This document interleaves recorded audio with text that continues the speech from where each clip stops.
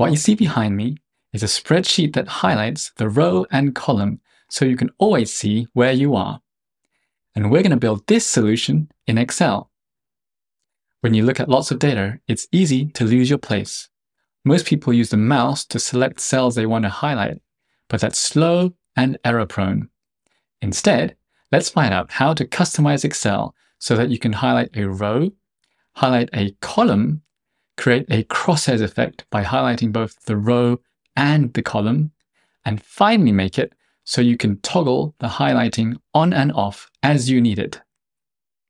I split this tutorial into 7 levels, so you can start easy and work up to the final solution. Before we get to doing this automatically, let's have a look at how to do it manually. So you can select a row by clicking on the row number like this. Or you can select a column by clicking on the column header like this. But you can't select a column and a row at the same time, and you can't change this gray highlight to a different color. So we're going to look at how to automate this and customize it. Let's move on to level 1. Let's use conditional formatting to highlight the active row. First, I'll select the range we want to highlight. I'll click on this cell and hold down Ctrl and Shift, press right arrow, press down arrow, let go of Ctrl and Shift. Then I head up to the Home tab in Conditional Formatting. I click on New Rule. We're going to use a formula to determine which cells to format. So I click on this option and I head down into the text box here. Now I'm going to enter this formula. It's going to compare is the row, open and close parentheses, the same as the active cells, quote marks, row, close quote marks, close parentheses. So what this does is it checks if the row is the same as the active cells row. And if it's true, we're going to change the format. We're going to use the fill option, and I'll choose this pink here. Click OK, and click OK again. You'll see this row is highlighted. And if I want to highlight another row, I have to click on it and press F9 to recalculate. I don't want to have to keep pressing F9 to refresh the row. So let's move on to level 2 to find out how to do this automatically. What we're going to do is add one line of something called VBA code. Now don't worry if you've never heard of VBA, it stands for Visual Basic for Applications, but we're going to go through this step by step. So the first thing to do is make sure you have something called the Developer tab. Normally, when you start Excel, you'll be on the Home tab, and you may not see the Developer tab. So I will show you the steps you need to go through to make sure the Developer tab is visible. So you head up to the ribbon, you right-click on an empty area, click on Customize the ribbon, and then you scroll down until you see Developer. Now check this box and click on OK. Now you can click on the Developer tab, and what we want to do is go to Visual Basic. You can also press Alt and F11 as a shortcut. If I click on this, it opens something called the Visual Basic Editor. I'm going to click on level 2 because that's the worksheet we're interested in. I'm going to make this full screen, maximize that. And the first thing I'll do is select this drop down and choose the worksheet object. You see, that's put in some code. You don't have to understand what that does. All you need to do is make sure it says worksheet _ selection change. And we're going to put in this line of code here, target.calculate. So I will press tab to indent it. It makes it look nicer. Then I'll type in target.calculate and space. Now I'll hit enter and delete that extra line. That's all we need to do. And basically what this is doing is as soon as we change the selected cell on the worksheet, it's going to run this bit of code here, which basically does the same as F9, but it only calculates the target cell. Let's go back to Excel to test out this works. And one way to do that is to click on this button here to view Microsoft Excel, or you could press the shortcut key Alt and F11, or you could just click on the Excel window like this. Now watch what happens if I click on this cell. Look, the line is highlighted in pink. I'll do the same here. There you go, automatic row highlighting. That's great for level 2, but what if we want to say we want to highlight a column? Let's look at that in level 3. We're going to use conditional formatting again. First, I will select the range I want, which is Control Shift right arrow, down arrow, and let go of Control and Shift. Head up to the Home tab where it says Conditional Formatting. I'm going to apply a new rule, and we'll use a formula to determine which cells to format. So I click there, and we've got to enter the formula in this text box.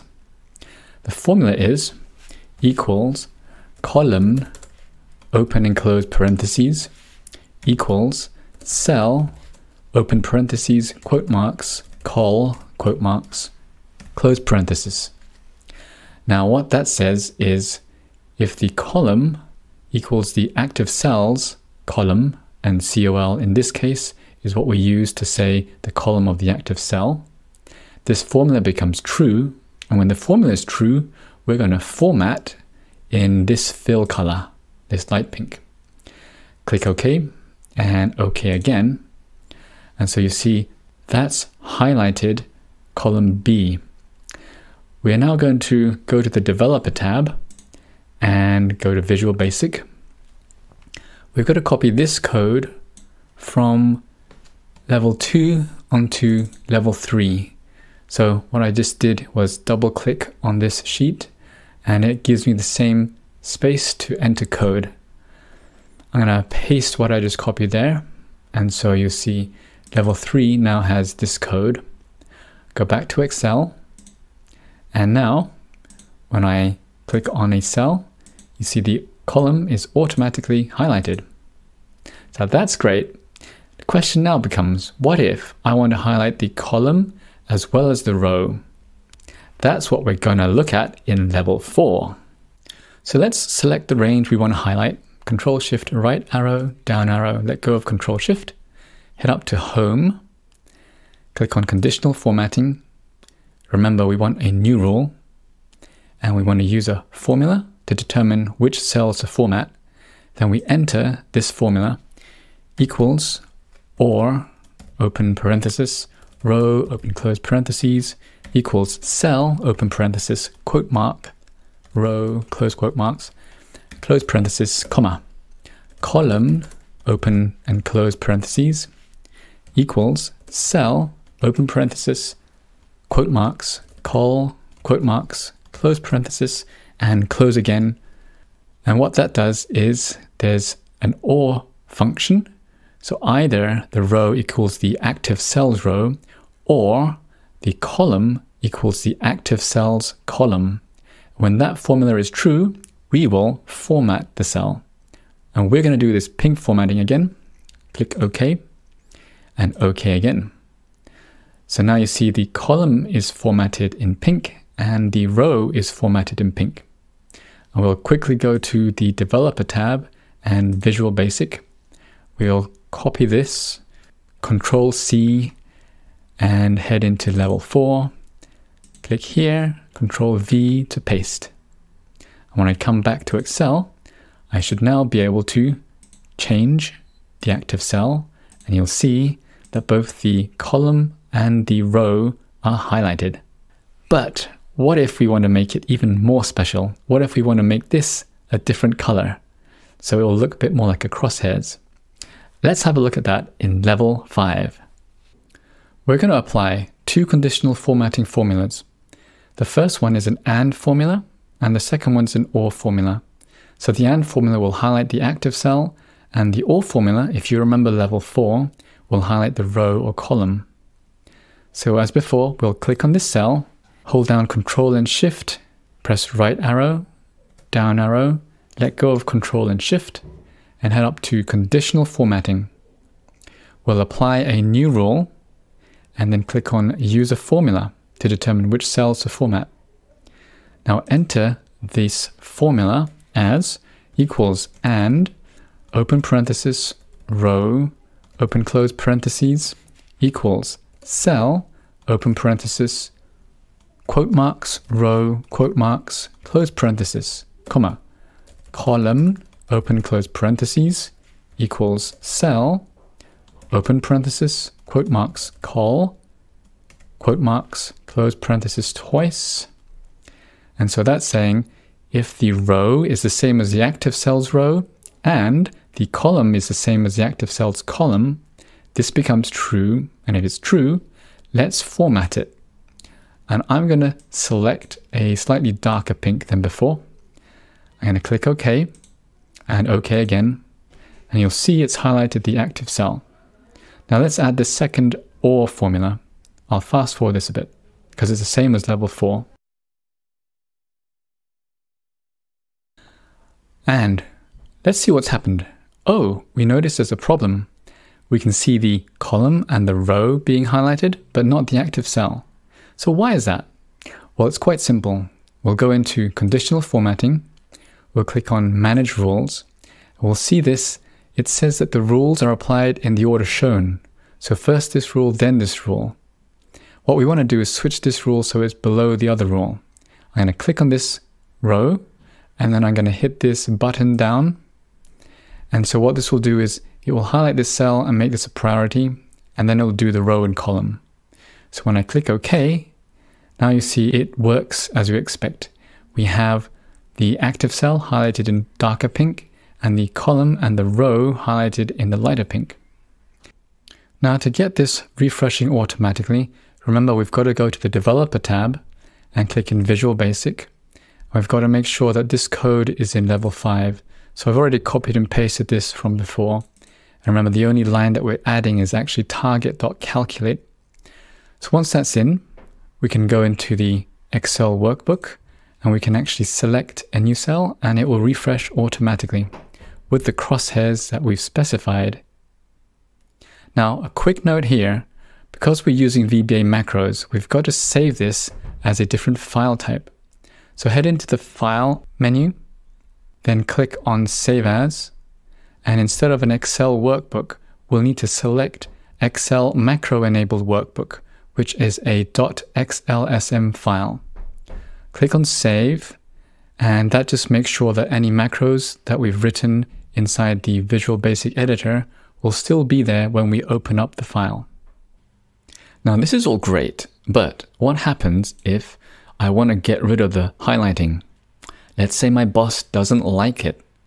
Well, what I can do is go to Conditional Formatting, click on Clear Rules, and then click on Clear Rules from Entire Sheet. Now that gets rid of all the conditional formatting. However, it's a bit of a pain to put it back because you'll have to type these formulas again. Is there a better way to do this? It turns out there is, and we'll look at that in level 6. Let's add a highlight switch. So I'm going to type these words into E2, then I'm going to hit Tab to go into F2. What I want to do in F2 is have a drop-down menu. So to do that, head up to the ribbon, click on Data. Now click on Data Validation. And in Settings, I want to change the validation criteria to allow a list. And the source is going to be on, off. That gives me 2 choices. Click OK, and you'll see in the drop-down, I can select on or off. Now I'm going to click off, but you notice there isn't any change to the conditional formatting. It still highlights this. To make the change, and to make this switch work as an on-off switch, I need to go up here into the name box. I'm going to click on where it says F2, and then I'm going to type highlight_switch, hit return, and that's just change the name of F2 into highlight_switch so that we can use it easier in a formula. Next, and this is important, I need to select the same range as before. So I'll click on B7, hold down Control and Shift, right arrow, down arrow, let go of Control and Shift, and then go to the Home ribbon, click on Conditional Formatting, click on New Rule, and I want to select a rule type that says use a formula to determine which cells to format. And this time, the formula we're going to use is here. we're going to use equals if, open parenthesis, highlight underscore switch equals quote marks off, quote marks, comma, true, comma, false. And so that says if highlight switch equals off, send the value of true, otherwise send a value of false. We're not going to format this at all. We're just going to go press OK. And then we'll go back into conditional formatting and click on manage rules. You'll notice there's 3 different rules now. The first one is the one we've just entered. And what we want to do is check this box to stop if it's true. So the way this works is if highlight switch has the value of off, this becomes true. And if this is true, we're going to stop all of these rules. So I'll click on OK, and then you'll see now there's no highlighting. I'll click here, no highlighting. And if I turn this to on, the highlighting comes back. Well, hey, so now we don't have to manually remove the highlighting. We can use this on-off switch to toggle it. But we can make this even more slick. How? Let's find out in level 7. So I've set up level 7 to be exactly the same as level 6, except for one little difference. When I click on this cell and head up to the name box, you'll see there's a 2 after this. So instead of highlight switch, it's highlight switch underscore 2. And I'll show you in formulas in the name manager. You can see that there's a highlight switch for level 6 and a highlight switch 2 for level 7. That's because we can't have the same name on 2 different worksheets. So the next step is to add a VBA macro. We'll head to the Developer tab and click on Visual Basic. Now we've opened this up at level 7. I'm going to add a new line and then type in the macro. Sub for sub procedure, space, toggle underscore click, open and close parentheses, and return. Then I'm going to use a single quote mark for a comment to say that this toggles the highlight on and off. Return and return again. Tab to indent this with, now I'm going to use a square bracket, highlight underscore switch underscore 2. Close the square bracket. And the purpose of the square brackets here is to evaluate what's inside. In this case, it's the named range highlight underscore switch underscore 2. Next part, if dot value equals off, then dot value equals on. Else dot value equals off, end if. Then end with. And what this does is, with that named range, it checks if the value is off. And if the value is off, it turns the value to be on. Otherwise, it just turns the value to be off. So this is the switch part. And this with, end with structure just makes sure that it's easy to reference the named range. So I don't have to type it out all the time. I can just refer to that named range dot value, and the dot value is the value of the named range. Right, so let's go back into Excel and then we'll check how this works. To do that, I'm going to add a shape and assign the macro. So we'll go to Insert, then head into Shapes, click on this rectangle. I'm going to hold down the Alt key to snap to the grid and choose that shape. Let's change the color. I'll choose this style, and then I'll type in here toggle on off. Tell you what, toggle highlight. I think that's clearer. Now click off this. What I want to do is actually make sure that we middle align it and center align it. Why not make it bold while we're here? And I'll just change the formatting here to middle align it. Now I'm going to right click and assign a macro. The macro we're going to choose is in this workbook. So you have a choice between all workbooks, this workbook, and the other workbooks that I have open. We're looking for this one, sheet 8 toggle underscore click. So I'll click on that, then click on OK. What that's done is assign the macro to that shape. So when I click off it and then click back on, you'll see it changes the off to the on and it starts highlighting. So we have our highlighting as we did before. Anytime we want to switch it off, we just click on the button. Toggles off, toggles on.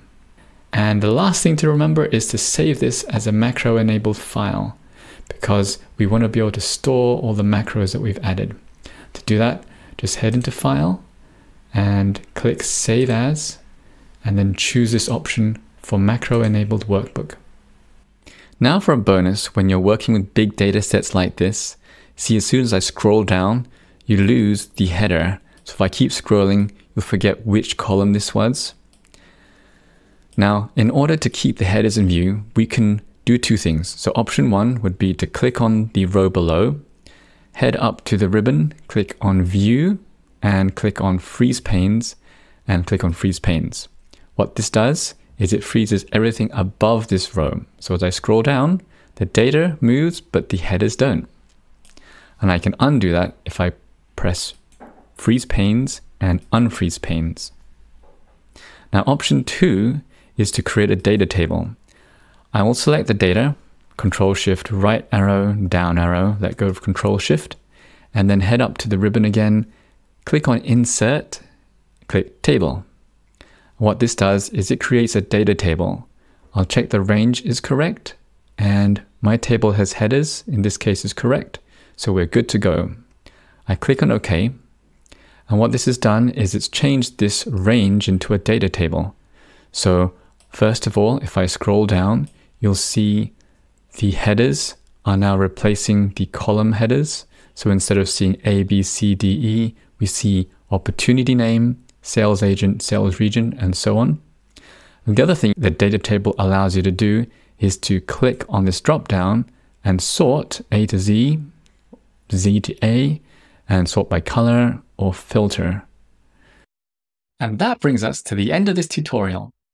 Check the description below for a list of the best Excel resources.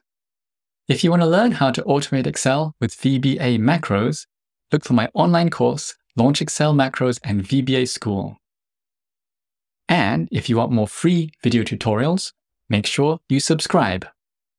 See you next time!